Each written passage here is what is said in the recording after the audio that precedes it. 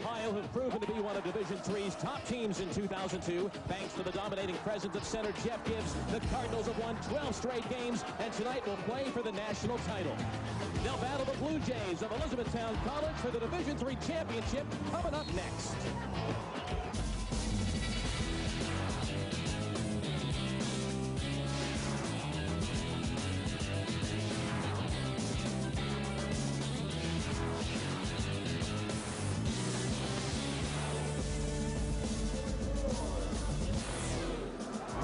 Madness has come to the Roanoke Valley of Virginia, and the 2002 Men's Basketball Championship of Division III live from the Salem Civic Center. Tonight, the Otterbein Cardinals take on the Blue Jays from Elizabethtown College here in Salem. Let's see how these teams got here. It has been a wonderful Division III tournament. Last night, Otterbein coming from behind to defeat Carthage to reach the championship game. And it was Elizabethtown defeating Rochester in overtime. Good evening and welcome to Salem. Bill Robb along with Guilford College head coach Butch Estes. It's great to have you with us for the Division III Men's Basketball National Championship. It's been a great tournament. Now we're down to the final two. Boy, what great games last night, Bill, and certainly we're going to be entertained this afternoon as we watch one of the best players in the country. This young man is just an amazing, dominating player in the paint, and can he do it all? He certainly can. Meanwhile, this Elizabethtown team comes in here with a record of 29-2, a very high-scoring team, and one that is very well balanced. Well, they're the epitome of the team concept, of course.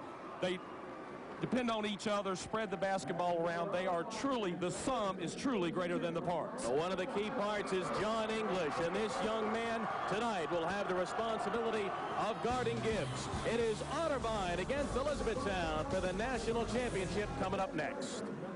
Salem is... Now the starting lineup here from Salem. First for 29-3 Otterbein. This team has a terrific player inside, and number 52, Jeff Gibbs, is the guy to watch, a senior from Columbus, Ohio. Meanwhile, Elizabethtown has also picked up 29 wins this season. Their star player is number 42, Bob Parambo, leading the team at nearly 17 points per game. Two terrific coaches here in this one. For Elizabethtown, Bob Flosser in his 12th year, the 2002 Commonwealth Conference Coach of the Year. His team has won a school record 29 games this season, playing in the championship game for the first time. And on the other side, it's Dick Reynolds, the 1965 Otterbein graduate in his 30th season as the head coach at his alma mater. It's the national championship game, Otterbein against Elizabethtown here in Salem, Virginia.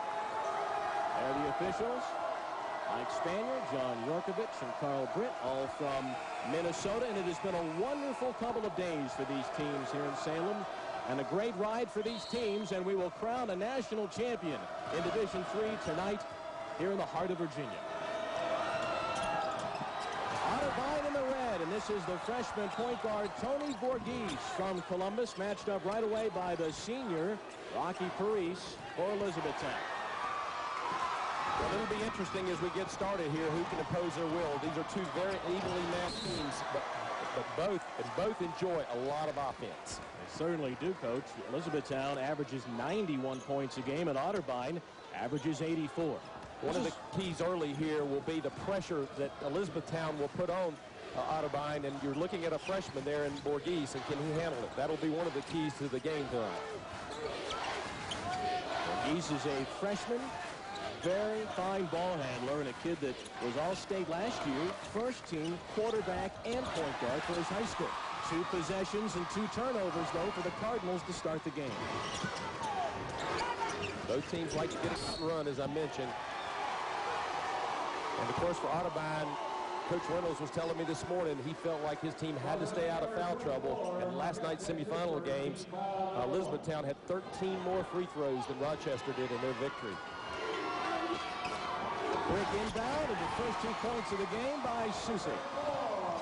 You don't want to give up easy points on the baseline out of bounds play in any game, particularly a national championship game. So Elizabethtown grabs the early lead. That's 3 turnovers in 3 possessions. Some nerves perhaps early for this Otterbein team. You took the words right out of my mouth. I'm sure they're a little bit jittery. This is a big stage for these young men. English misfires, and the rebound to Hadley, key freshman. It doesn't take Elizabethtown long to put up shots, does it? Here's the freshman Borges, ties the game. That's how you win at this level with a freshman, a guy who's got a lot of confidence to come here and play and make the plays. It's just the start of things in the Division III National Championship game, and now a steal. Hadley keeps his dribble, and Gibbs gets his first 2 and a chance for a 3-point play. The big guys doing all the ball handling in the middle part of the floor after the turnover, which results in an easy basket and perhaps a 3-point play. Gibbs is the key man on this Otterbein team. He averages over, well, there you see, 23 points a game, and he's the school's all-time leading rebounder. 3-point play, and Otterbein leads by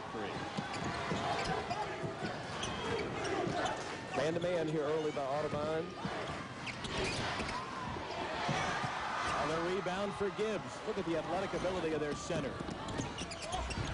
Hadley couldn't get the roll, but Gibbs keeps it alive and scores again. Boy, that is his game, isn't it? The 2002 OAC Player of the Year, leading rebounder the last 2 years in Division III, and he is the story early. Well, let's define what his game is. It's really not what you're seeing right here, but just in a moment, you're going to see a follow shot and, of course, a second chance for a 3-point play in order. 2 offensive rebounds resulting in 6 points. He's got 6 points, a block, and 2 rebounds, and we have yet to play 2 minutes. That's a pretty good start for Gibbs. It's all been in transition, too, not against half-court set defense. Good pass. And the finish. Chemistry is amazing among these Blue Jays. They have played together. They know where each other are going. They know how to find each other. They know where to look. Ryan Loftus, the junior from Doylestown, PA, took the pass from Paris. And as we watch the Blue Jays, you'll see the terrific passing team. Gibbs tracks that rebound down in the front court. Shea can't get the roll, and English has the defensive rebound, and here comes the senior Paris. What a pass, but English couldn't handle it. It goes out of bounds, a turnover. This team does more spot passing, throwing where a guy isn't, knowing that he is coming there, which again is a result of playing together. They share the basketball tremendously. But I tell you, Elizabethtown's going to have to do a little bit better job here early in blocking out. Too many offensive rebounds for Otterbein, which is their strength. He gets a look, but not the roll. Gibbs kept it alive for a moment, and Shea will try to pass it to the post and turns it over. Heller with the steal. Turnover stat man's and the offensive rebound stat man's going to be busy tonight.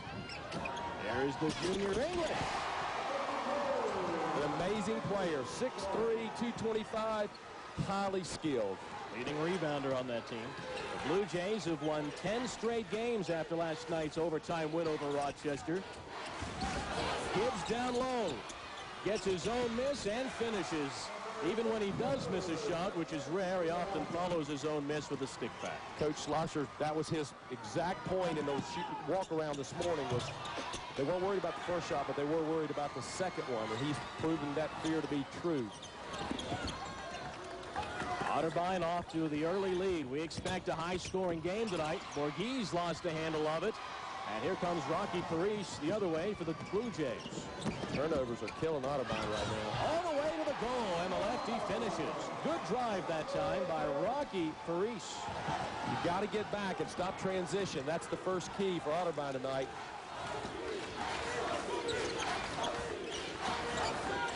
This is Jeff Shea finding Hadley driving the baseline. And English with a defensive rebound following the miss. Both teams look a little bit winded, which might be a result of nerves, but also the games last night, late last night.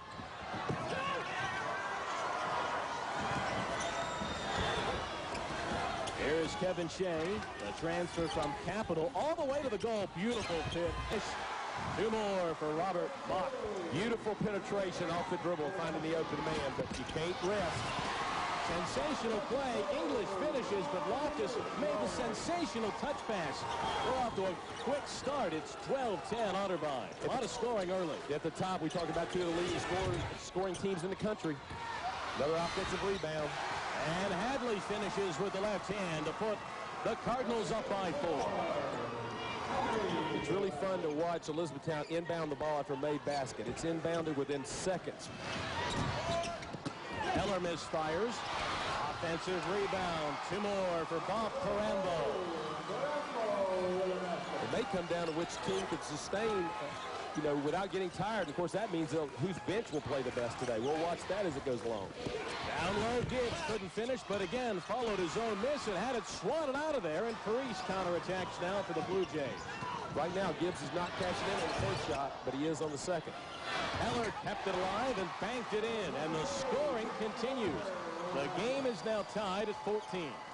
I think there's 10 guys out there looking for a TV timeout right now, Bill. Take all their energy and emotion they brought to this game, plus the fact they played last night. Wow. Shea lost it out of bounds. It was deflected, I believe, by Loftus, but it'll send us to our first timeout. Well, if this is your first time watching Division III, you're in for quite a treat. 2 high-scoring teams. John English leading the way so far for E-Town, and the game is tied at 14.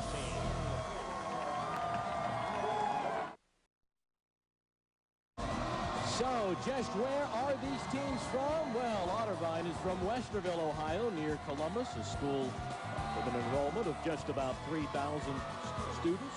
All 15 players on the Otterbein team are from Ohio, including that young man, John English. And as we look at Elizabethtown, getting it done early on the inside. Well, they are. They're not actually pounding the ball in. They're getting those points in transition. And on the other end, Otterbein is getting their points on second shots. Otterbein's Mo Ross, who was a hero last night with that key three-pointer in the final 90 seconds. And the Otterbein victory over Carthage will inbound the basketball. Both of these teams are very well coached. Played mostly man-to-man defense. And very fundamentally sound. Gibbs takes the pass, misses, but follows again. That has been the story thus far. I think that's 4 times that he's missed the original shot. But as I mentioned earlier, Coach talked about it in the shoot-around. Got to limit the second shots, and they're not doing that. He's going to get it.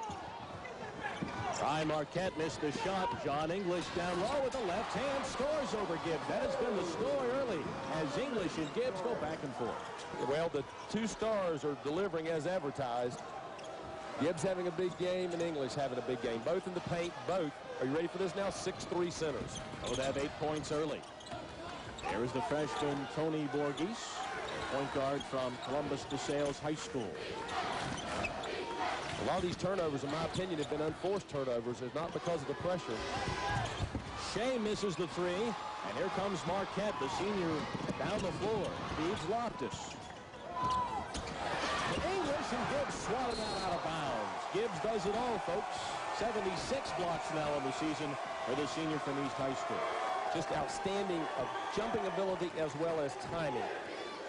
Now we're seeing our first group of substitutions. Elizabethtown coach Bob Schlosser going to his bench early. I think they lose a little bit offensively, but they seem to increase their defensive intensity with this group. Decker couldn't get it to go, and Otterbein has the basketball. Tie ball game just over 7 minutes in. Shea hits the runner. Well, if you're an Otterbein fan, it's good to see Shea get out of the blocks early because he's one of the keys to them offensively. Heller finds Carambo. And Gibbs has yet another rebound. And the long ball gets deflected out of bounds by Carambo. The officials will get together on this now. Mike Spanier and John Yorkovich get the call right. Carambo got his hand on that. Good group of officials. Very interesting. We were staying at the hotel with the guys last night. Talked to them a little bit about the process. 4 different groups of officials from 4 different regions come to the Final Four, and then they make the assignments of which game they'll have. And this group is from the West. Kyle Walton dealing with the tough defender, Jim Barron, and the ball gets knocked away. You can see both teams off to pretty good starts offensively. Both shooting about even WF's high score. The foul there is on Gibbs. They say he pushed to get off. That is the first foul on the Otterbein Cardinal center. Well, he's got to stay out of foul trouble, because I can assure you, I haven't seen Otterbein play a lot this year, but without him, they're a different basketball team. They have a lot of good players, but none better than Jeff Gibbs. And he transferred in. Started as a Division II football player at Fort Valley State, and after 4 days, transferred back home to Columbus and Otterbein. Aaron in the lane. That's a bonus if he can score. He's just a terrific defensive player. You and I sat here last night and marveled at his intensity defensively. Mo Ross putting it on the floor. He had it blocked. Here's Barron from Tamaqua, PA. Hometown of Bob Schlosser. The ball gets kicked out of bounds. He wears that white headband, as Jim Barron. That's one of his traditions. He'll take a seat on the bench. Heck of a game early. Tied at 18. We'll be back in Salem in a moment.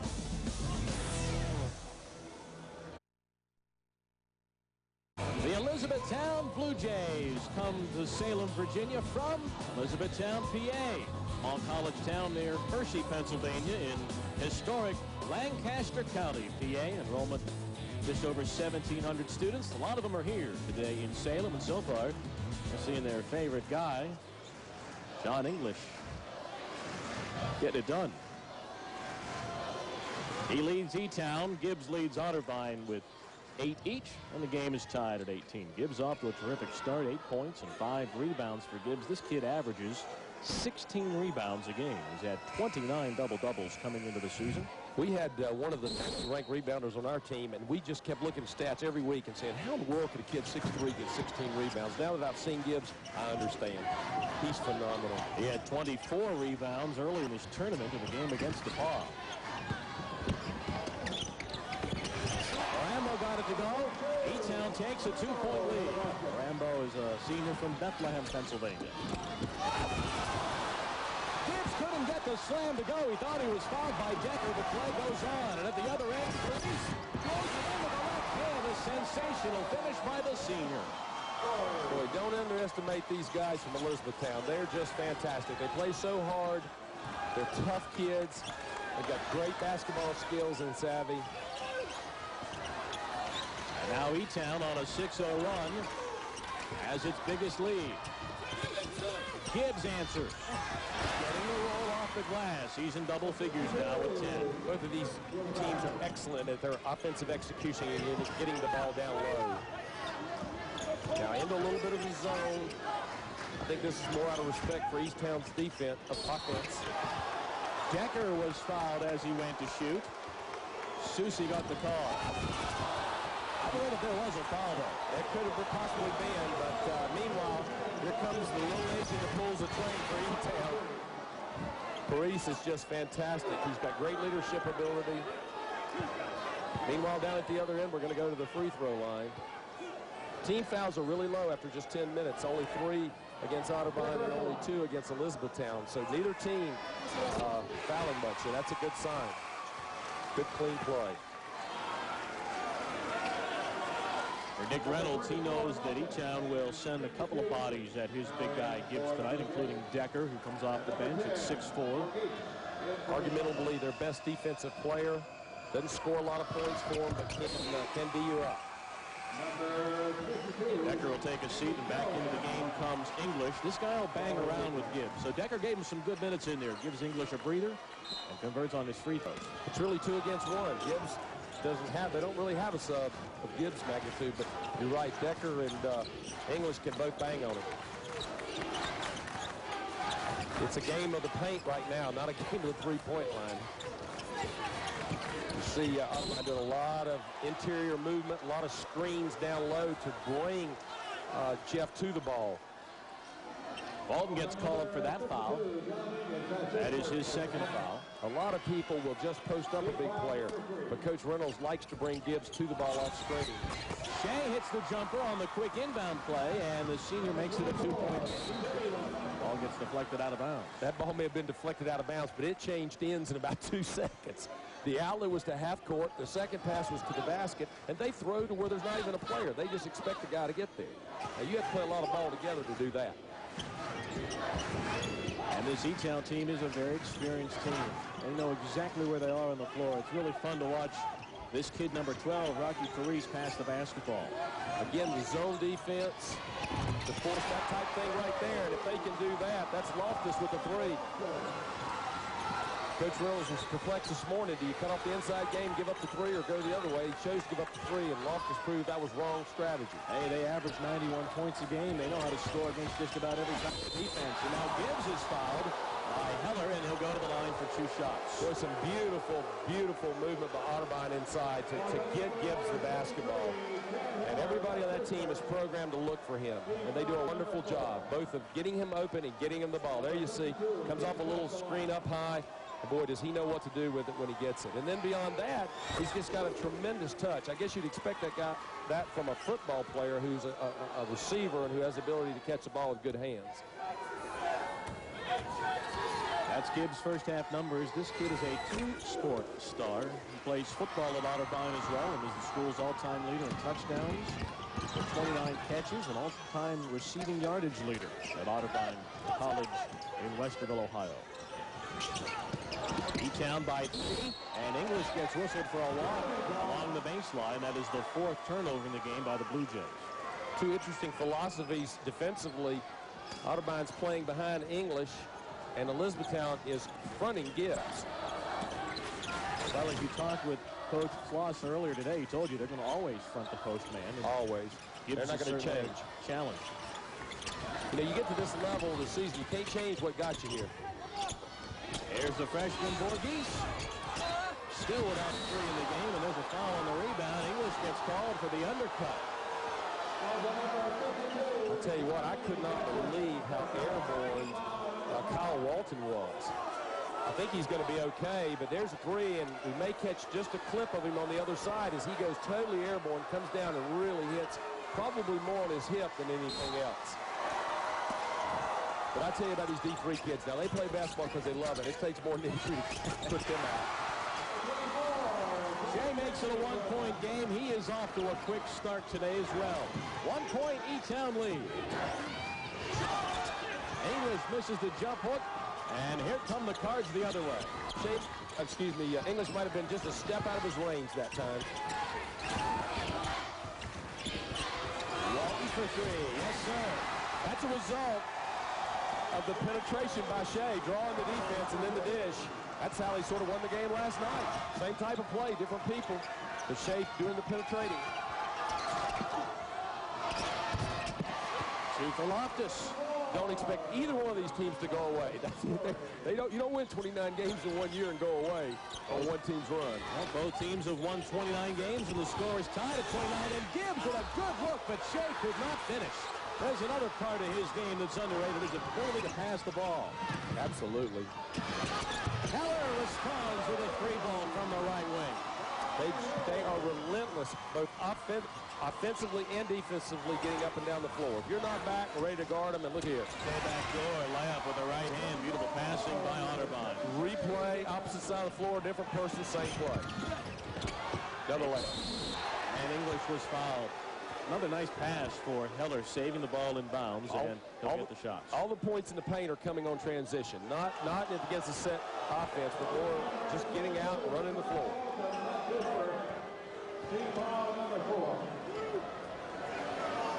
Coach Schlosser's already discarded his coat, saving that dry cleaning bill. This is Otterbein's 13th appearance in the tournament, first time in the championship game for E-Town. This is their 4th trip to the playoffs, but the first trip to the finals overall. Look at Gibbs and English going at it down low. Bell commercial, where's the beef? Right there. Wonder if English ever played football. I think he did. Did you tell me English played football? I'm not sure if he did or not. So Gibbs still does. Gibbs has got a chance, he told me, to have a one-on-one combine with some folks from some NFL teams coming up. Why not? He's a guy that caught a lot of passes for Otterbein's football team. Improve the speed just a little bit. I believe he's got all the other tools. Yeah, he says he's got a 4.7. He'd like to get in that 4.5 range in his 40-yard dash. Well, so far, Elizabethtown has the upper hand in this one, leading by 3. 34-31. Kevin Shea, the senior from Stowe, Ohio, going back door.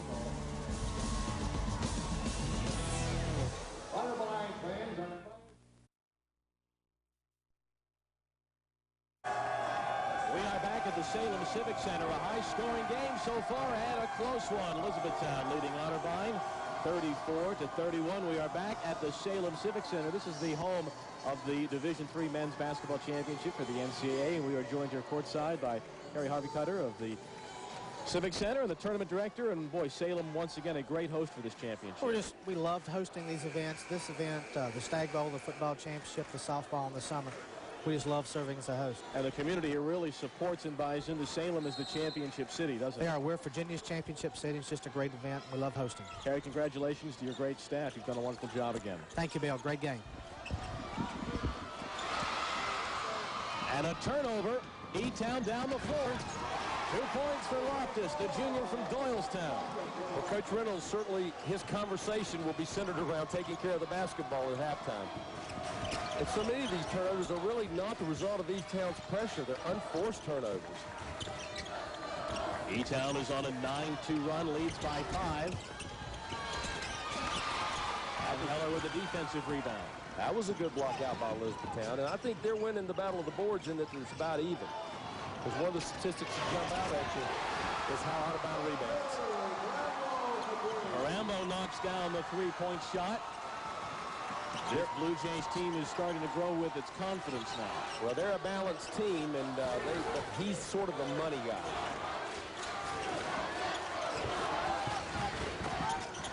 Shea will try to answer, and his three-point shot off the mark. And now Heller counterattacks for the Blue Jays. Rambo to Decker. He gets double teamed, finds the open man. That's Heller, and it's blocked, but a foul is called on Otterbein. Mark gets whistled for the foul.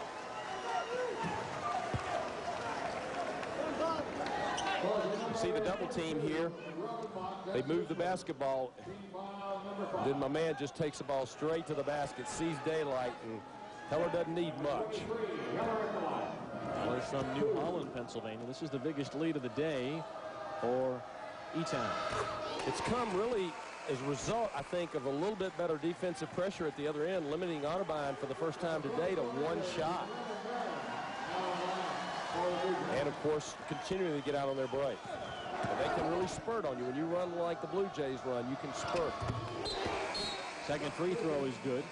Schlosser goes to his bench. Marquette returns. Justin Edwards, who goes by Stewie, one of their seniors, comes in as well, giving Heller a breather. Looks like E-Town's going to their bench a little bit more than Otterbein is, and it'll be interesting to see how that works as this game progresses. Another turnover. Borges, the freshman, turns it over, and here is Barron. Down to Decker. Edwards on the baseline. Threw it away. Shea with the steal for Otterbein. Great rotation by the Cardinals. Just a bad pass.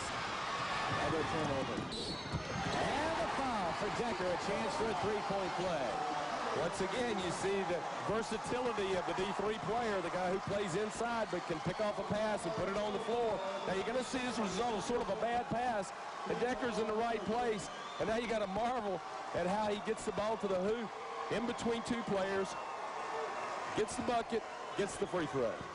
That's 12 straight points for E-Town, and that has Dick Reynolds concerned. His team down by a dozen.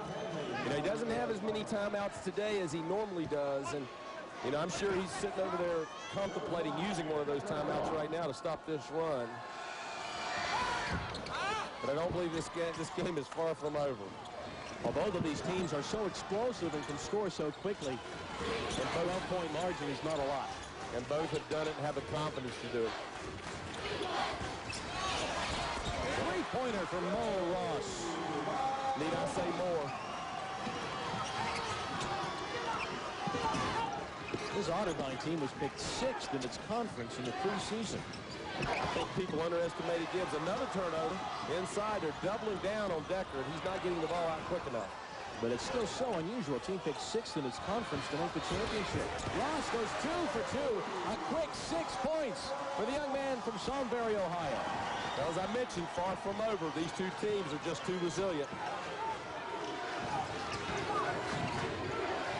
Three for Barron. And Loftus misses the follow, but gets another crack and gets the roll. 2 offensive rebounds, 3 cracks at it. You're going to probably be successful in those circumstances and numbers. 2 fun teams to watch play. Oh, God, these kids play so hard. They're so well coached. Shea lets it go. And the defensive rebound this time to Edwards. I don't think we're going to see a shot clock violation in this game. No, certainly not. Blocking foul there on the freshman Borghese. Didn't like the call. He thought he was set. How tough is it to win? You've coached an awful lot of years. How tough is it to win a game like this, a national championship with a true freshman point guard? Unbelievable. We had a very, very good freshman at Guilford this year, and we won a lot of games, but we were really concerned going in. I don't know how you get to a national championship, except you got a young man that's a great leader, very, very confident, and obviously a good basketball player. Well, Mo Ross gave him a big boost off the bench. Barron hits the free throw. This is a team that's used to winning. Otterbein has won 12 straight games. Elizabethtown has won 10 straight. Anybody in this tournament that advances this far is going to have a winning streak like that. Maurice comes back in now, gets to take the place of Barron, who sits down. That kid is a heck of a defensive player for E-Town. Well, he's got the ability, but he's also got the heart.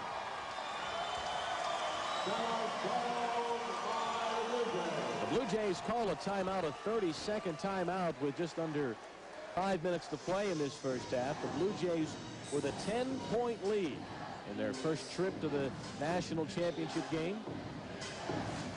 But I think it's been a result of, well, I'll let you speak about how they got here. Well, you can see how Otterbein can put up points in that first game with Bethany, 121 points. And then the second game against Randolph-Macon, Gibbs was in foul trouble, yet they found a way to win. Borghese had 25 in that game, and I know how good Randolph-Macon is, so at that point I knew how good Otterbein. Borghese had 25 in that game, and I know how good Randolph-Macon is, so at that point I knew how good Otterbein was.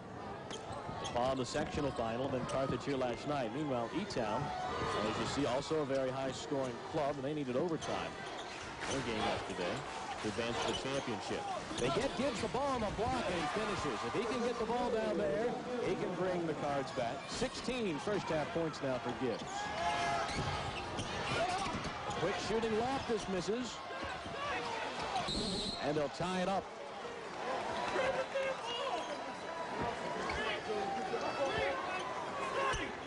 But down at the other end, Elizabethtown didn't have the weak side help rotation they needed to stop Gibbs from scoring.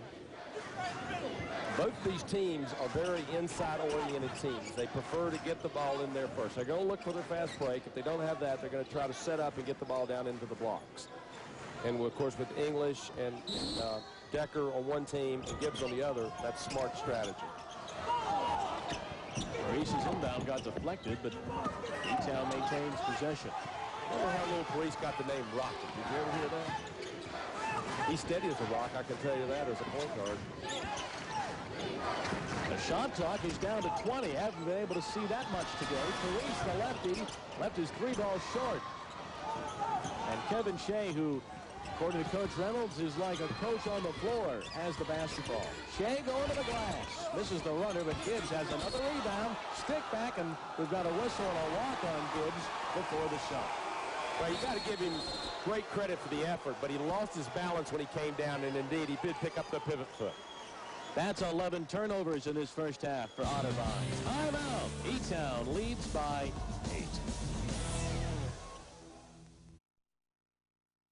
Basketball national championship game. Elizabethtown has a 47-39 lead over Otterbein late in this first half. And although this is a club that averages 91 points per game, these Elizabethtown Blue Jays, head coach Bob Schlosser says, don't call us a traditional run-and-gun team.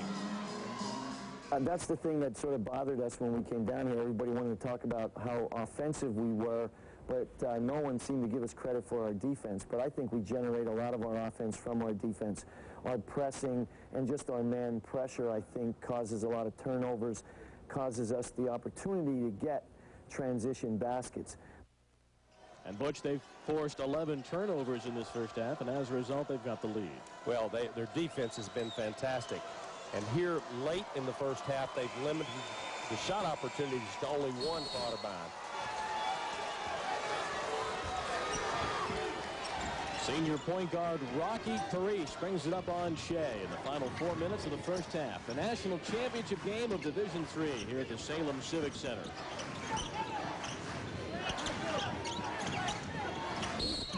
Whistle down low and a holding foul called on Otterbein.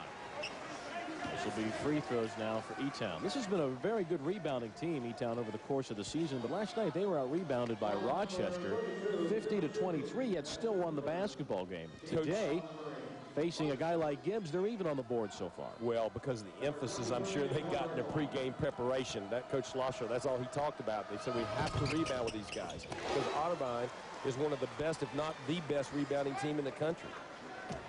So a lot of times we're going to do as players what our coaches emphasize. Heller makes a pair, and the lead is back to 10. And now the Blue Jays get to do their full court pressure, which they enjoy doing. Shane Walton are the guards. That ball gets off the fingertips. Susie and out of bounds. That's another Otterbein turnover. An example of what I'm talking about. There's really not a lot of pressure there. That's just an unforced turnover. And something that's definitely going to have to be corrected. I think that's really the key here in the first half. The difference in the game. Heller with the left hand misfires, and Hadley clears for Parham. That was the 12th turnover. Last possession for Otterbein. Walton to Shea, and he gets another runner. Shea has played well in this first half. He truly back to has. an 8-point game. Well, other than Gibbs, and they're starting to slow Gibbs down a little bit. So Shea is a very, very important component. You see the zone here. Again, trying to stay out of foul trouble, trying to slow Elizabethtown down just a little bit. Here is Parrish, who was 6th in the nation in assists this year. Driving and dishing. Finds Heller, and he misses the three. A wide open look off a great penetration by Parrish. Gibbs trying to play point guard, finally gives it up to Walton. Shea gets it down to Gibbs, and he couldn't finish. And he's fouled on the follow. The young man has got a double-double already, folks. He has 16 points and 11 rebounds in this first half. And, you know, you talk about what a great athlete he is. He plays on the football team as a tight end, but he also returns kicks. You know, he had an 85-yard kickoff return for a touchdown.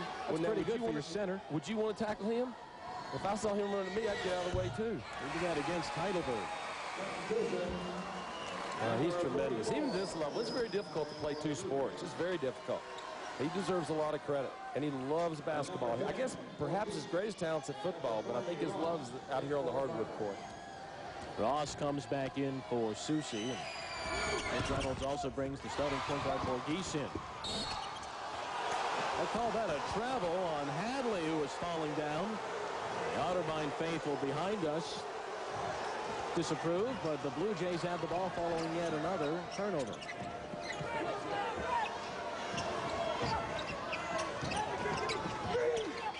Both teams playing man-to-man and will switch quite a bit. Puts the omen on the offense to Reed.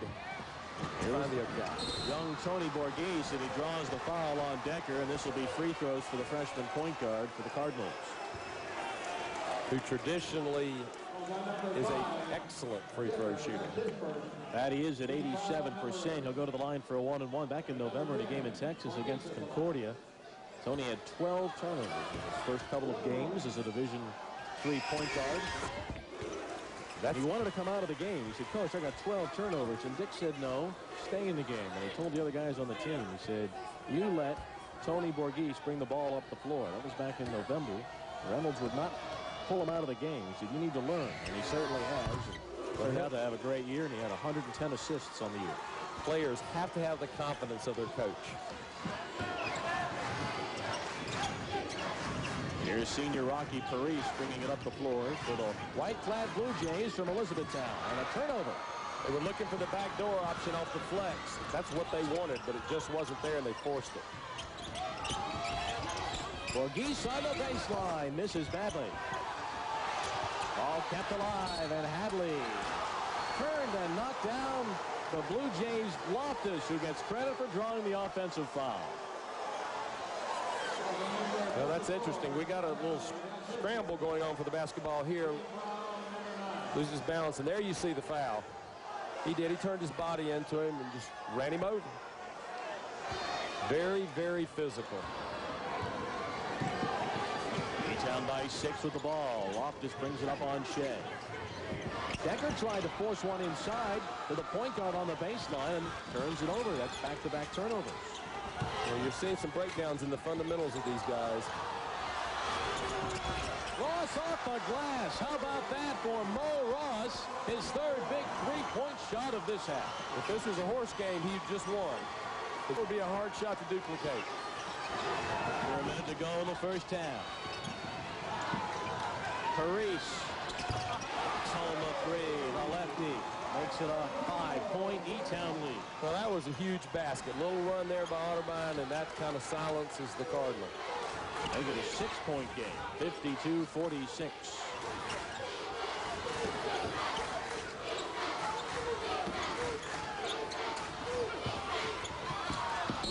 Grace had it stripped with under right at about a half a minute to play in this half.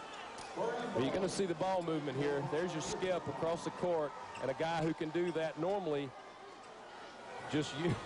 That was kind of amazing. I don't think he intended to make that basketball, but he'll certainly take the 3. I'm with you. Ross is at 3. Gibbs follows the miss, and will go back to the free throw line for 2 more. Boy, the effort is just relentless by Gibbs. I mean, he has to be blocked out and then blocked out. He's led Division III in rebounding in each of the last couple of years. With his first half performance here today, he's recorded his 30th double-double of the season.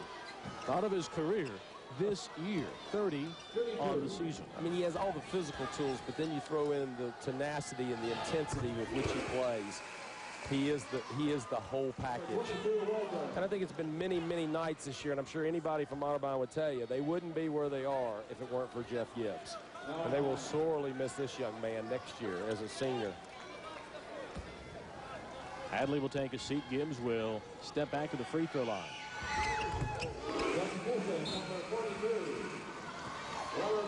4-point game for E-Town.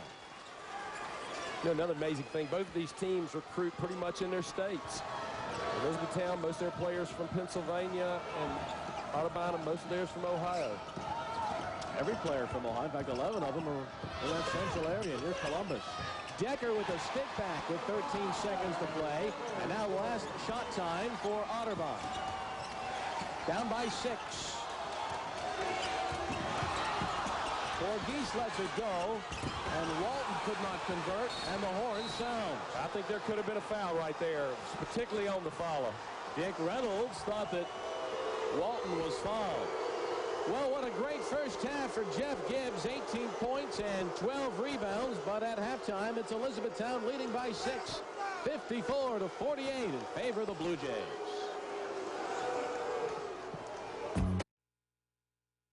The NCAA Men's Division III National Championship game, and the Elizabethtown College Blue Jays with a 6-point lead over the Otterbein College Cardinals. Bill Roth with Butch Estes here courtside in Salem, and these are two very high-scoring teams, and you haven't seen very many NCAA tournament games probably this week with this many points in the first half, but it's not a surprise if you've watched these teams play this year.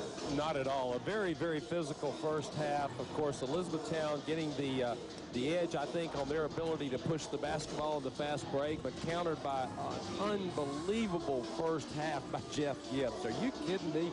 He has a double-double in the first half. I'm still recruiting guys like to have a double-double in 2 games, much less just a half. Yeah, it's his 30th double-double of the season. He has 18 points and 12 rebounds here at halftime. And what's interesting is this is the 3rd game in a row in this tournament now that Otterbein has trailed at halftime. Can they come from behind again? Absolutely, but they're going to have to take care of the basketball. That's been their bugaboo here in the first half. Just too many careless passes, which results in allowing Elizabethtown to get out in the break, and that's when they're at their best. And I think this team, the Blue Jays, came in here to play their game, and so far in the first 20 minutes, they've done exactly that. Both teams like to push the ball, but both teams get it done on defense, and they score by creating turnovers, and that's been the key. Well, just a lot of intensity, well executed, well played first half with a lot of heart. And I think that's the thing about Division III basketball. There's probably 6 or 7 of these guys out here that could be playing Division I and could be in the big tournament, but they didn't get that opportunity. They're making the most of what they have. And the one thing that this division, I think, exposes is your heart. And if you don't have a heart, you'll get exposed real quick. And I'll tell you what, there's 15 guys on each of these teams who have really big hearts. All right, we'll look back at the first half, and we'll have a chance to take a look at some guys really getting it done inside, because that has been really the key for the first half. There hasn't been a whole lot going on the perimeter, but when the ball goes inside to English, he usually converts. Well, he's not very big, but he's very efficient.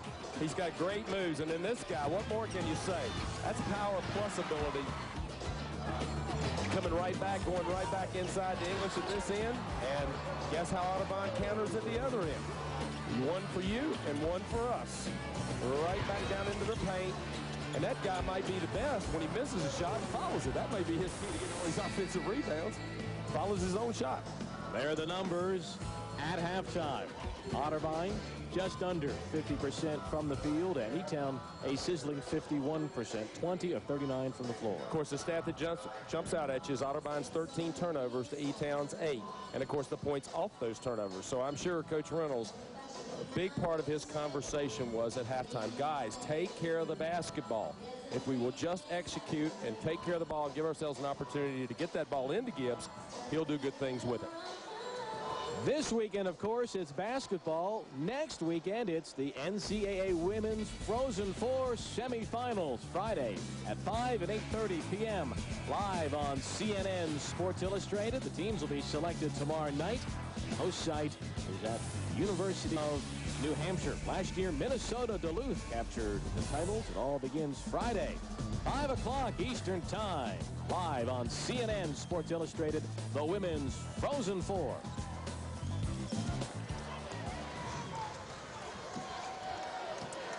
Well, here we go, 20 more minutes, and one of these things is going to happen. Against Carthage, and they rallied to win behind Gibbs. Shea gets fouled early, and he'll go to the line for 2 free throws. Well, he likes to shoot off the dribble, penetrating the baseline particularly. Has had a weakness to some extent of leaving his feet too early and sometimes getting in a bind, but he's been very effective today. And he's sort of the outside complement to the inside game of Gibbs. Coach Dick Reynolds, a 65 graduate of Otterbein, the 6th winningest active Division III coach, hoping for his first national title. Here is Shea, who transferred from one of their arch rivals, Capital. And a rare miss at the line for an 88% free throw shooter. He has to rank among the top in Division III. That's, you shoot 87%, you're one of the top in the country. He had 17 points in their national semifinal win over Carthage. And the pass that gave him the winning basket, actually, and great penetration and pitching. It's a 5-point E-Town lead. Here is Rocky Parise, the lefty from Harrisburg. Guarded by Borghese. They go inside right away, and that ball was blocked by Mock, a former University of Toledo football player. That was a key block early. That was a great athletic move. Came from the weak side to take away an easy 2 points. And Borghese answered, so Otterbein a quick 3-0 run to start the second half. The left hand, English answers in the front court for the Blue Jays. I don't think anything upsets you more as a coach than when your team doesn't get back and get set on defense. And that's just great. They're programmed to do that. Elizabethtown just does it every time. Here is Mock backing in. Out to Borghese. Mock's not looking to shoot much. He's more of a transporter. Shea for 3. like Otterbein has really come out with a little bit more intensity here in the second half. Loftus on the baseline. Yes, and it counts. But they're going to have to carry that intensity to the defensive end of the floor in what we call conversion, or the ability to get back. That's 2 straight transition baskets. Now here you're going to see the pitch ahead. That's what we call pitch ahead. And they're just, the defense is not set. They get a relatively easy shot. Reese does such a nice job of getting the ball to guys in positions where they can score. Very rarely makes a bad pass. Well, the Blue Jays will run to certain spots. It's a programmed or a structured fast break. Everybody going to certain places, and they're going to be there. They trust each other. Loftus rolls in his 14th point. And here you see the 2-1-2 press by the Blue Jays. See how they counter, just like they worked on it in the walkthrough this morning. Excellent execution by Otterbein. But you made a good point in the first half. A lot of their turnovers have been of the unforced variety. They haven't come against the press. I know they slowed down a little bit here in the first few minutes of the second half, so let's see how it goes. Steve Shea. Gibbs will often start out in the perimeter and then go screen down and then go into the post. Shot clock at 5. Shea for another 3. Borghese with the stick back, and he misses from close. Here we go. Paris, nice run out to Marquette. Mock has the defensive rebound, and will go the other way. Paris got knocked to the deck over here. Well, I don't think it was intentional. I think everybody was just running down the floor, and they ran into each other. But John Yorkovich felt like somebody was trying to gain an advantage, so he consequently called the foul. Not to the liking of Coach Reynolds. Now we see the zone again, just giving Elizabethtown a little bit different looks to slow them down a little bit, because this is a team that likes to shoot quick. Loftus misses another offensive rebound for English.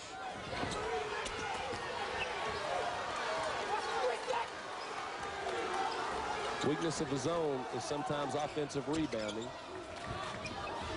That gives the Blue Jays a second chance. Look at the unselfishness in the ball movement. Right to the best, really the best shooter. Arambo misses, and then a frustration foul as he knocked Gibbs down.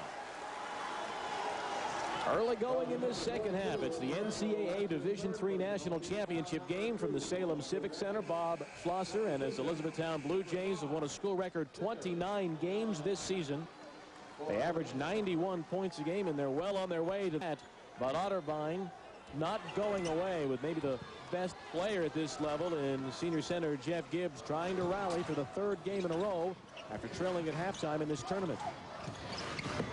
Both teams using their bench. I think that's going to be a big key as we go down the stretch. When you have to play back-to-back games Friday, Saturday, your bench is important to you, particularly with the style of play these two play. There's no resting up and down the court.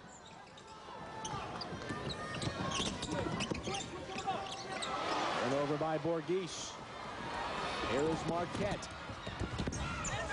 Could not convert. Got an Otterbein will come the other way. You've got to finish. They're getting some opportunities, but not finishing, and that's going to allow Otterbein to hang around. Again, Gibbs follows his own miss. They keep it alive, and Ross saves it in bounds. Can Mock come away with it? Yes, and then he gets pushed, and the foul is on Paris. No, he was out of bounds first. Well, what great effort there by Mock and Gibbs and the whole bat. Well, watch this. Just going after the basketball. Now watch Mock right here. I mean, he just gives up his body, but you can see foot clearly out of bounds. Nice call by Carl Britt. E-Town by 5 with the ball. Paris to Marquette.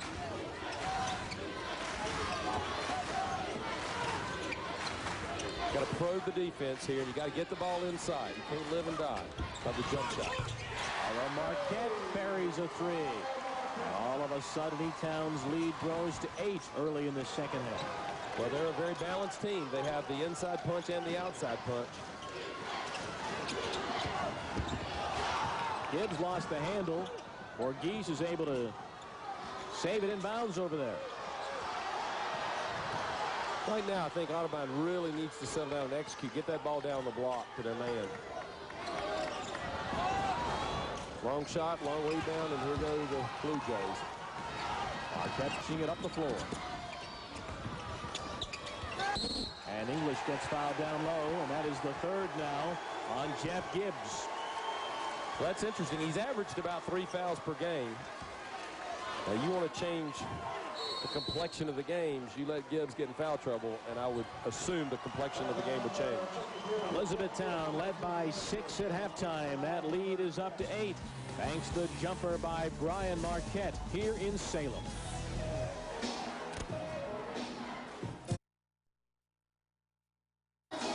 The Elizabethtown Blue Jays and the Otterbein College Cardinals battling for the NCAA Men's Basketball Division III Championship today here in Salem, Virginia. Neither team shooting well this half, Coach Estes. Well, not at all. And I think if you're Otterbein, you got to get that ball every single time down the court unless you score in transition. You got to get it into Gibbs' hands. And so far, he's only had 1 touch this half, no points, at 18 and a half, still's got 18.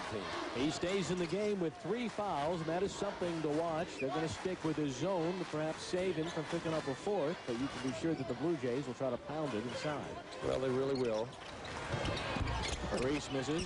And we say that as he shoots a 3. Gibbs comes down with his 15th rebound of this game.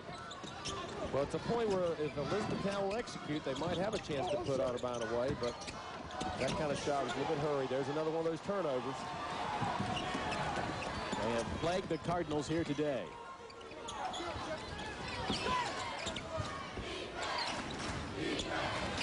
Another 3-ball, and Loftus converts. Now they shot about 2 or 3 of them. They finally got one. And it's critical time right now. If you're a Cardinal from Otterbein, you got to regroup. Dick Reynolds going to take a timeout. His team is down by 11 here in the second half. E-Town hoping that today is their day to bring the championship home to Pennsylvania. The Elizabethtown College Blue Jays have built an 11-point lead here in the early going in this second half, bidding for the national championship of Division III. And for more information, log on to NCAAchampionships.com for all the latest info on the NCAA championships this spring. NCAAchampionships.com is the official website for all NCAA championships. You can learn more about Jeff Gibbs, who has set a new rebounding record. Jeff Gibbs is going to have to get going here if they're going to make a comeback. They're down 11. A lot of time left. Notice Kevin Shea was talking to his teammates, and as you mentioned earlier, he's the leader on this team, but he was trying to rally troops during that timeout from a player perspective. Marquette for 3. And Gibbs has yet another rebound. That's the all-time record set back in 1975. Willie Parr of Lemoyne Owen. That was the first year they had the NCAA Men's Division III Championship, and Willie Parr has seen Gibbs break his all-time rebounding record. And he adds to that without offensive count. Stick back is good for Hadley. Big basket for Otterbein. And a turnover by the Blue Jays. Little too much. That was a 30-foot pass that only needed to go 20 feet. A little bit too much excitement on that one. Well, they were down by 13 points, was this Otterbein team to Carthage yesterday. On this floor, they rallied to win. Gibbs got hauled down. That'll be a foul on Decker. It's funny how when we get in a bind, we go back to what we know we do well. It's exactly what the Cardinal is doing right now. They're getting that ball every time into Gibbs. Much to this man's chagrin, he's got to figure out a way to try to keep it out of there. Everybody in this tournament has called Gibbs a mini version of Charles Barkley. I don't know if he's a mini version. He may be the real version of Charles Barkley. Great body, great hands, great intensity. Good look for Borghese. Lets it go. Didn't get the roll. But another offensive rebound. Even the guards are rebounding. And that's the thing. Elizabethtown can maybe close this deal if they can seal off the boards and not give second opportunities to Otterbein. Another foul on the Blue Jays. Otterbein is taking control on the glass here in this second half. Well, they're not desperate yet, but they know they got to get going. And so they're playing with a little bit more passion. Shea will go back to the free throw line. 88% shooter, has scored, as you see, 14 today. I was going to ask you in the first half, is this going to be one of those games where the first team to 100 wins? Because we're on that kind of pace. Well, that's not surprising, but what is surprising is how they get to that many points. And Everybody talks about offense, but both coaches, all they wanted to discuss with us was their defensive pressure and their presence in that end of the floor. 2 more for Shea. Oftentimes you'll see in a Final Four setting in the national championship game, the scores are lower and teams seem to value possessions more, but here in Salem we've seen run and gun every minute. Well, that's really true. A lot of times you'll see teams at this level go into a half-court game and become more cautious. That hasn't been true, but both coaches spoke about we got to be ourselves. We got to be ourselves. We got to do what we've done. And I think for the most part, both teams have done that. Barron gives it up to Decker. Gibbs has not come out of this game. He's played much of this second half with the 3 personal fouls, and he's guarding Decker. And the foul is called. It's hard to get open away from the basketball because of all the switching that's going on defensively. Both teams do it very well. And they're giving each other their own medicine, so to speak. If you've just joined us, that's Dick Reynolds, the longtime coach of the Otterbein College Cardinals in his 30th year as the head man in his alma mater.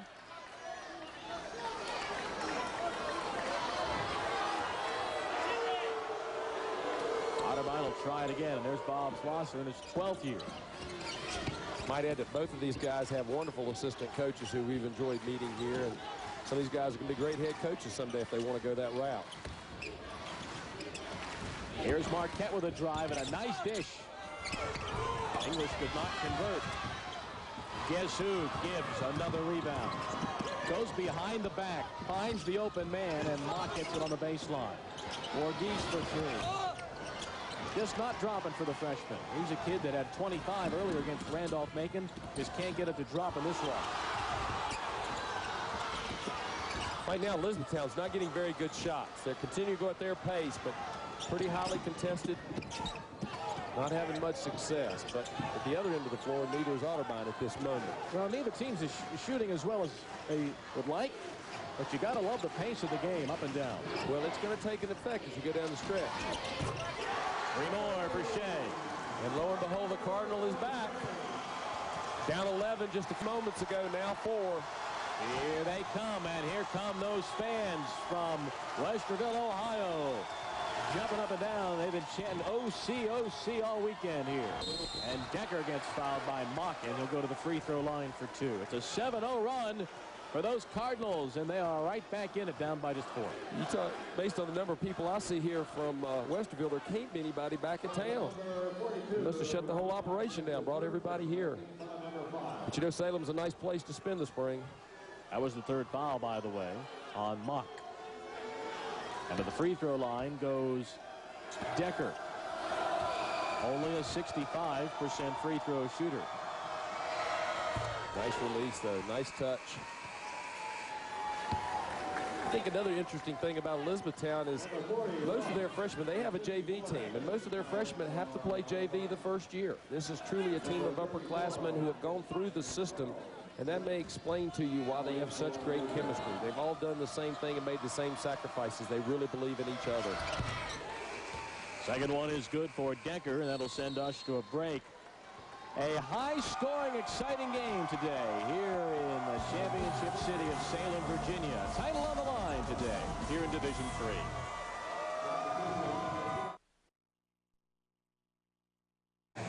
Elizabethtown has built a 6-point lead here in the second half. Rambo and English continue to play well. Meanwhile, here in the stands down from Pennsylvania, good look at the young Ryan Parise. There's Daddy, Rocky Parise. Ryan was born just 3 weeks ago. Saw Mom Angie. Young Ryan Parise. It's going to be a heck of a spring for Rocky Parise if Elizabethtown wins this ball game. He's got a lot of responsibility on and off the court, doesn't he? He's a new daddy, and he is the point guard for a team that has a 6-point lead in the national championship game. Number 12, Rocky Parise.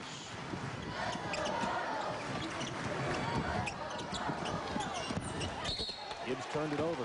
Coach, that is 17 Otterbein turnovers now. Well, that time, Wargeese needed to dribble over and get a little bit better angle to pass the ball in.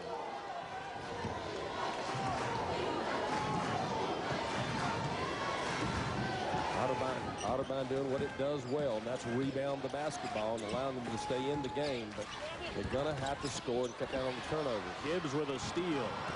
Look at this guy, one-on-one with Loftus, and he wisely goes to the corner. Nice pass.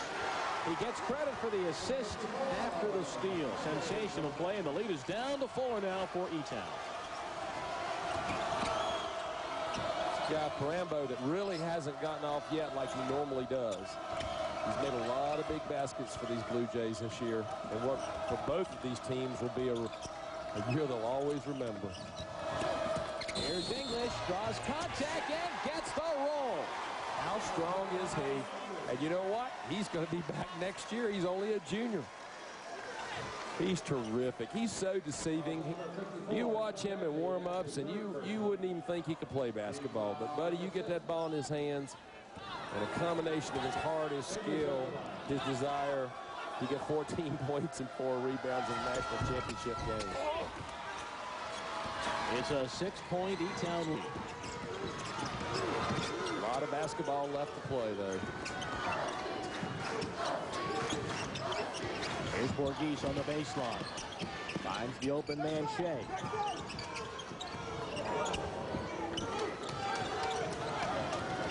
Good man-to-man defense by Elizabethtown.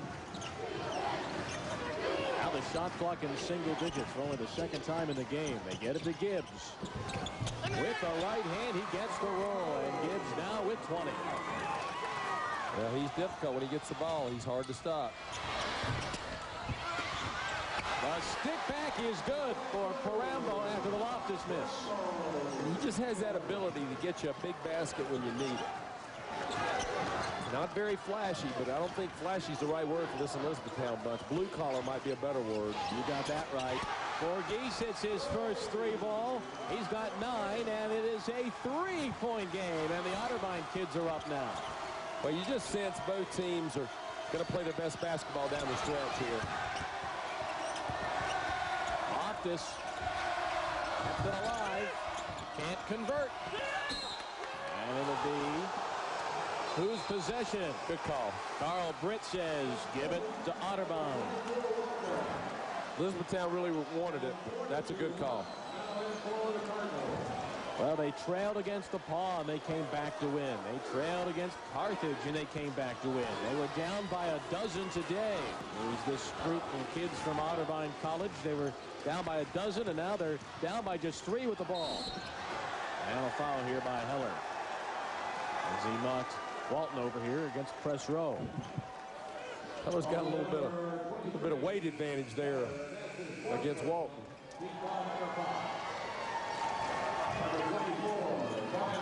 That was the 4th foul, by the way, on Heller. He'll sit down with 9:04 to play. Well, that's something to watch because Heller gives them a lot of offensive firepower. 15 foul.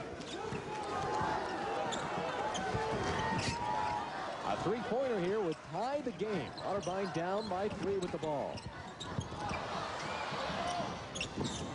Here is Shea keeping it alive. Back to Borghese. Shea has nice presence about him. He looked up at that shot clock to see what was up. High game. Shea knocks down the triple. 71 all. He keeps doing that, he can be the mayor of Westerville.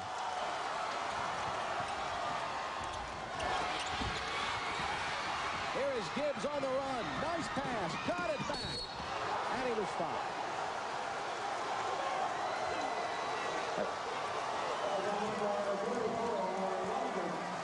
You're going to see Shea on the quick release, and that's really a tough shot because he's sort of going away from the basket. And he is the emotional leader not only of this team, but of this whole community, I think, at least this weekend. That was team foul number 6, so both teams in the bonus now for the rest of the game. And Gibbs Otterbein, its first lead of this second half. Picking up only his 3rd point of the half.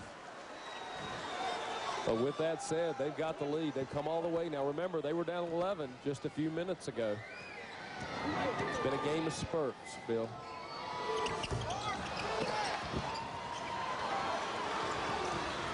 English is on the bench getting a breather. And so Decker takes over inside for the Blue Jays. 8:10 to play. It's a 9-2 Otterbein run to take the lead, and now a turnover again by E-Town.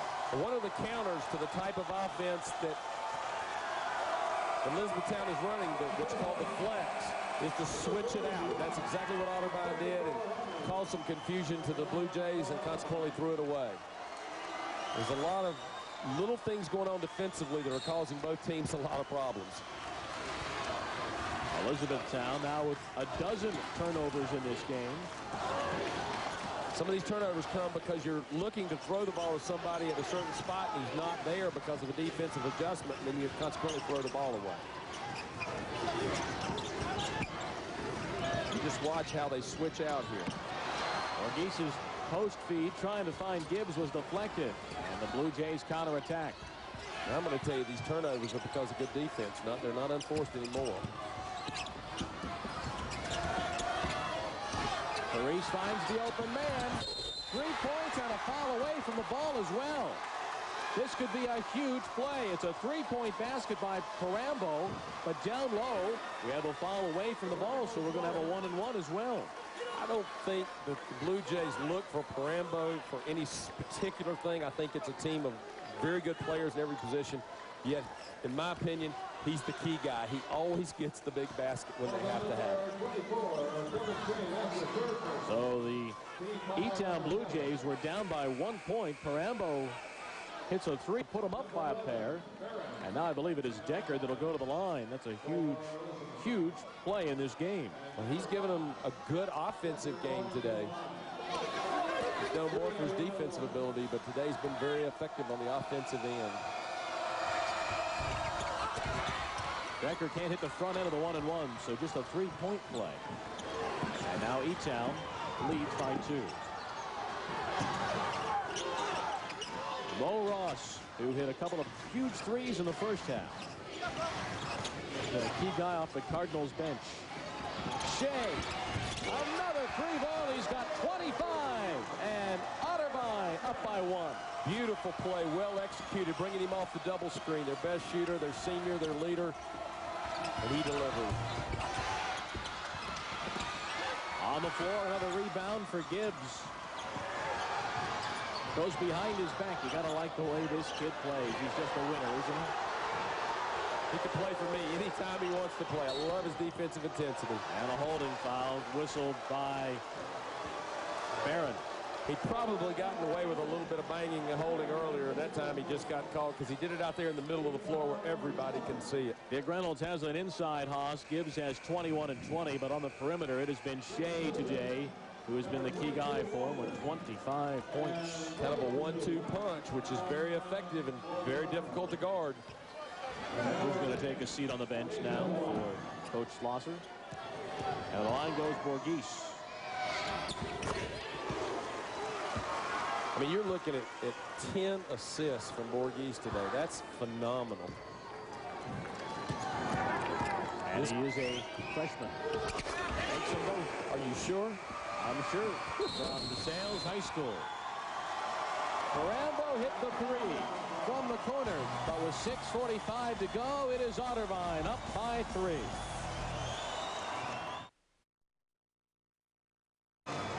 Otterbein with a 3-point lead over Elizabethtown. Dick Reynolds has been in coaching for 30 years, and it might be another 30 years till he comes across another guy like Gibbs. He's just probably the most popular kid on campus, and he just brings to us the ability to have an inside game, offensively and defensively, and he has the ability to make the other people play better. He does that on this play, doesn't he, Coach? Well, he does. I mean, we're not used to seeing a guy his size that can have the ability to handle the ball, keep his head up, and then find his teammate wide open for a big 2 points. So Otterbein is up by 3, and E-Town has the basketball out of the timeout with 6.5 to play. It's going to come down with all the switching defensively. It's going to come down to that turnover there as a result. Nobody open because of all the switching that's going on away from the ball, which means somebody's going to have to take this game over and drive the basketball. And that's probably what will decide this game before it's all over. Somebody making a big individual play on their own. Shea leading the way with 25 for Otterbein.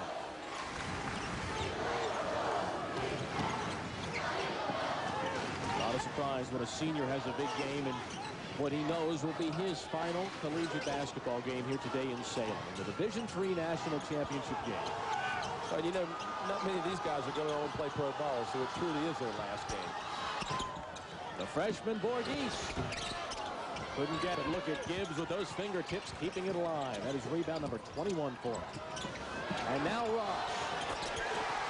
Right, that's beautiful basketball, and I'm going to go all the way back to Gibbs, who gives his team a second opportunity, an offensive rebound, which really is the story of this game right now. Gibbs goes on the floor. It'll be a held ball, or did he call a timeout first? Yes, he did. What a heady kid. And they sprint over there to that Otterbein bench, and the kids over there from Ohio are going nuts. Well, the switching defense has really got Elizabethtown out of sync with their offense right now. You're going to see nice ball movement. The ball comes in. Now, let's see if we see here how he keeps his ball alive. See him just keep it alive right there. Then he gets the ball. Now watch. Still always looking for his teammates. Then it goes in and back out. And that young man right there, as he proved to us last night, can deliver that shot.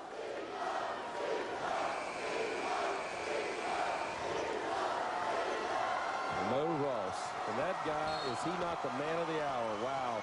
And rebounding right now is just the whole storyline in this basketball game. It's been all Otterbein, which they have a reputation. That's their calling card as they come into this game. Is one of the best rebounding teams in the country. They've certainly lived up to it here in the national championship game. Ross brings it across the line. Otterbein with a 6-point lead. This matches the largest lead of the game for the Cardinals. And a turnover. The Blue Jays come up with a key steal. It was English that knocked it away. Now Parise. Can't get it to go. This is a 2-on-1. And Shea with a pull-up. Well, that's a big-time offensive play. It was handled beautifully defensively by Parise. Made him shoot the jump shot. But Heller does not get a friendly roll, and another rebound for Gibbs, his 22nd of the game. I want to know what the NCAA record for reboundings at any level is, because we may be going to see the record broken here today. He's in the 20s right now, folks. With still 5 minutes to play in the game. His team is up by 8. He has 22 rebounds, and we got 5 minutes to go in this basketball game. Freshman Borghese got fouled on his way to the goal by Loftus. It'll be a 1-and-1. Bear in mind, though, if you're an E-Town fan, you know this. This team, the way they run, the way they can score points in a hurry, they're a long way from being out of this game, even though there's 4:55 left, and they're down 8. They're very much in this game. Now, Bob's team has been such a good field goal shooting team over the year at 52%, but today they're well under that at 42% range, and they've turned the ball over far too frequently. Well, the defensive intensity, the execution by Otterbein here in the second half, much improved over the first half. Their second half shooting percentage by the Blue Jays is way down. They scored 54 points in the first half and only 20 in the second half. Otterbein, as a result, has rallied to take the lead, which is now up to 9. Some of that could be fatigue from playing the last game last night and having to go to overtime, but I think it's more a result of great defense here in the second half by the Cardinal. That is a new record, Coach, for the championship game. 22 rebounds for Gibbs. 9-point game, under 5 minutes to play.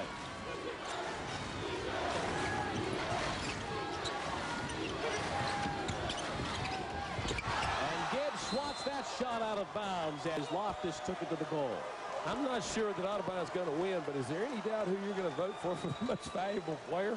It'll be that guy right there. Woo! You may see him playing tight end for some NFL team someday. Remember the name, Jeff Gibbs from Columbus, Ohio. 4:28 to play. I'm telling you, Elizabethtown is out of sync offensively right now.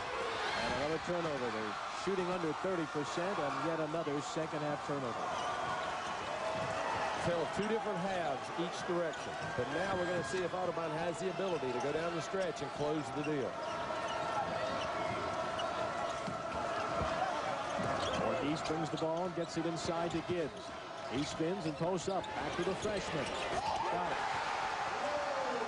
And I telling you right now, Otterbein's feeling it.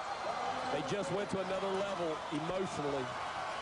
It is a 21-3 Otterbein run. And what do I mean by that? That's just going to give them more energy. And at the other end, you see just the opposite. A little frustration from Parise right there with a purposeful shove. Right now, if you're Elizabethtown, you've got to find out. You're going to find out who your leaders are. Somebody's got to settle this team down, and it cannot be a coach. It's got to be a player on the floor who will bring this group together. And they are a good group of kids who have really come through a lot. So if anybody can do it, I think they can. That was the 9th foul on E-Town. This will be a 1-and-1 now for Tony Borghese. You look at this kid at 5'10", 155. He was named first-team All-State as a quarterback in Ohio last year. I say, how? Well, we talked with him. He says, well, we ran the option at the Sales. I told him he's still running the option here, only now he's only got one option. That's to get it down to Gibbs. But I say that, and you got to give Shea a lot of credit today. What a great game he's had. And Borghese now with 17 points. And with 3:43 to play, the folks in Westerville are getting excited. National championship could be coming their way.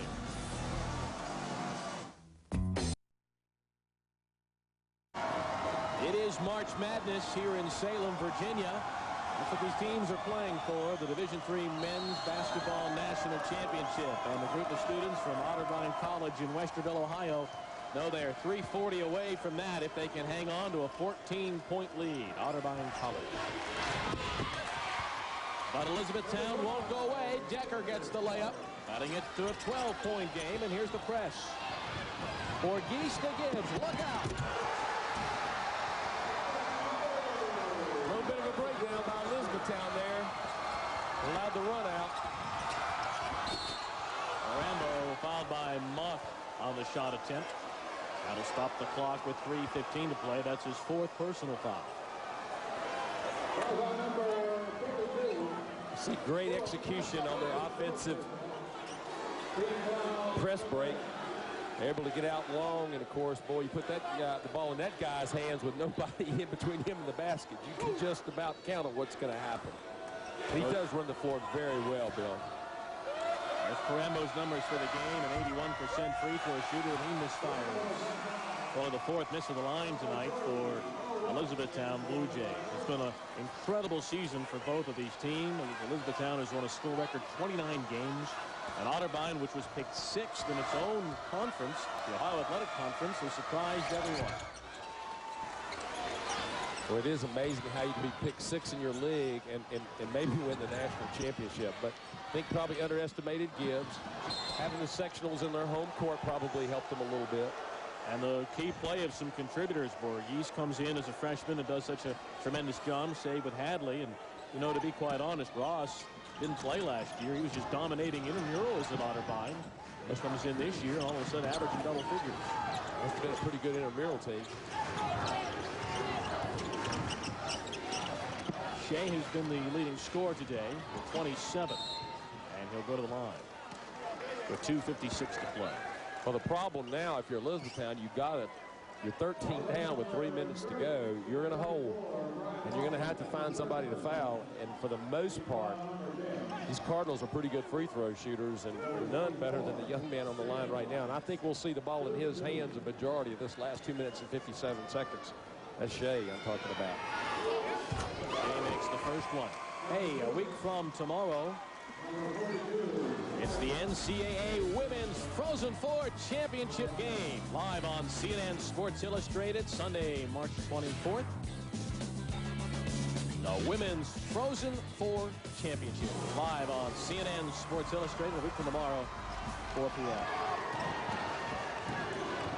Under 3 minutes to play. Otterbein by 14. Good look. Parise gets it down low to the driving Parambo. If they can catch up, it's going to have to be done here on the defensive end of the floor. There's a start. Get the turnover. Now remember, they can score in bunches, and they're used to pressing. So this is their normal style of play. The question is, they have enough gas left to do it. Parise trying to draw the foul. Borghese got out of the way of him. Heady play by the freshman. He backed off. He knew exactly what Rocky was trying to do there. Lean in and draw a foul. Very smart. And they were very fortunate. I say Elizabethtown not giving up a layup at the other end because Paris didn't get back on defense because he was trying to score. They had a look. And there's the holding foul. That will be the 4th on Loftus. Now you're going to see a group of kids who won't give up. Great execution there. Find Parambo, who I mentioned earlier, I think is their money man. They're going to have to pull a lot of money out of the bank real quick here. They're going to come back in this game. Borghese makes the free throw, and Dick's freshman point guard all of a sudden has 18 points. He's becoming the hero down the stretch because he's controlling the show, and he's going to get to the free throw. He now has 15 in the second half alone. And Otterbein 2:07 away from the championship. They're in pretty good shape. Paris hits the runner. It's a 13-point game. Clock turning with under 2 minutes to play. And there's Walton on the run, and Paris reaches in on him. Walton in there because of his free throw shooting ability. So, of course, nice maneuver by Coach Reynolds and his staff. And for old Rocky, Paris, his 4th personal.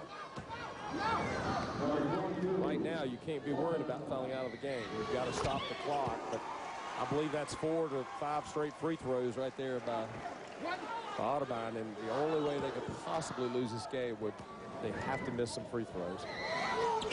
Walton makes both. They're not only making them, they're swishing them. This level of basketball, great fundamentals. Especially for these teams. Great effort, too. Not only we're playing hard. Everybody on this court plays hard. Parambo gets the 2, and quickly the timeout called by Bob Schlosser's team. With 1:40 to play, they're down 13. This will be a full timeout here in Salem. This city has been a wonderful host over the years. The attendance here has been terrific. Once again, here's Parambo's last basket. These kids, I've talked with many of them, they've had a good time here this weekend. Oh, absolutely. It's your dream if you're a basketball player to play for the national championship. And I mean, there are more Division III teams than any other division, so a lot of kids had this dream, but only one's going to walk away with it.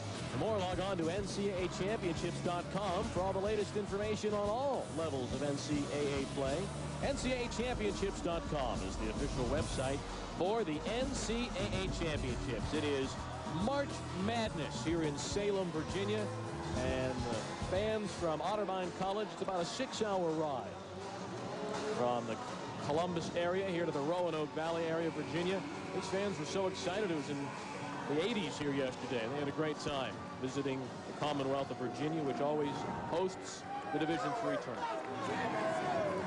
Well, we're only 1:40 away from crowning a new national champion, and Otterbein is in a great situation right now. All you got to do is execute down the stretch, and it's going to be very, very difficult, I think, for Elizabethtown to make a comeback. They've done that down the stretch at 82%. Here is Shea, and he was stripped. English comes up with the basketball. It's not over yet, says Bob Schlosser and his team. No, now if you're Otterbein, you just want to defend and not foul. Reese misses the runner, and Gibbs comes away with the basketball again. Shea gets it back to him, and Gibbs finishes. I think that play right there is symbolic of the entire game. Two seniors just finishing it off, putting the signature on their portrait of a national championship. And now the reach-in foul. I think you're exactly right. If you're a fan of this Otterbein College team, you'll know that the two guys you're going to miss are clearly Shea and Jeff Gibbs, and they went down the floor and finished. That was the 2002 preseason All-American team. We saw Jason Wortell of Carthage, a fine player that certainly has done well in his career, and of course Gibbs. We might mention that Carthage had a big win over Rochester in the consolation game today.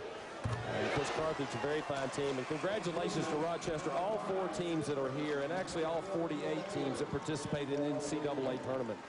There are many, many, many great Division III teams that could be here that aren't because of just one game. But these guys are to be congratulated, the ones that are here. They've earned it. I mean, they haven't even hit the rim on the free throws. They've switched every one of them. It's the fourth time we've had a team score 100 points in a Division III championship game going back to the 70s. Under a minute to play now. A 17-point Otterbein lead, and young Tony Borghese will go back to the free throw line. And at least for one Saturday this March, the basketball fans in the greater Columbus, Ohio area, who are without question Ohio State Buckeye fans, will tip their hats to another champion from Central Ohio, the young men from Otterbein College. Well, Ohio State, of course, still active in the NCAA. I do not know the results of today's games, but these guys are, that's the first free throw they've missed in quite a while. I understand the Buckeyes went down today, so. Okay, so now they will become the true champions of the town. And for Dick Reynolds, his first national championship, I think this is his third try here. Three times is a charm. And I mean, he's real low-key, and he'll be laid back. But I tell you, I promise you, in his heart, he's just overwhelmed. There's so much work that goes into this type of performance, and these kids, and it's just a real tribute. And I can't express to you the pain and the hurt that the losing team has, because they have put equal effort into this and have just done remarkable. Had a season of all seasons, but just came up just a little bit short. Kyle Walton, the sophomore, finishes 102-83. And with 10 seconds to play, one more rebound for Gibbs, and he will dribble out the clock. But first, Otterbein's going to call a timeout. Coach wants to get some other kids in the game, it looks like. Well, this is just the opportunity to let some young players at least experience, touch the floor in the national championship game, a memory of a lifetime. Because as good as these programs are, and as many times as they've been here, to win it, you got to have a lot of things go your way. Gibbs, 25 points, 25 rebounds officially now. They have added one more rebound officially. And the final countdown is on. And the Otterbein College Cardinals are the NCAA national champions. A 102-83 victory over Elizabethtown, led by the great Jeff Gibbs. And for Dick Reynolds, he brings a national champion to his alma mater in his 30th year as the head coach at Otterbein. What a performance by Jeff Gibbs in his final college game, leading Otterbein to the win. Well, I've got to give credit to both of the seniors. Shea as well, Kevin, just a tremendous game. Jeff Gibbs, enough has been said. I thought the little freshman was fantastic down the stretch, handling the ball, making the free throws. And to Coach Dick Reynolds, his staff, our heartfelt congratulations. And I know there'll be a lot of celebrating going on in Westerville, Ohio. Our final score is Otterbein 102, Elizabethtown 83. And now for Butch SDs, I'm Bill Robb saying good night from Salem, Virginia. The Cardinals of Otterbein are the new Division III NCAA champions. Thanks for joining us, and good night from Salem.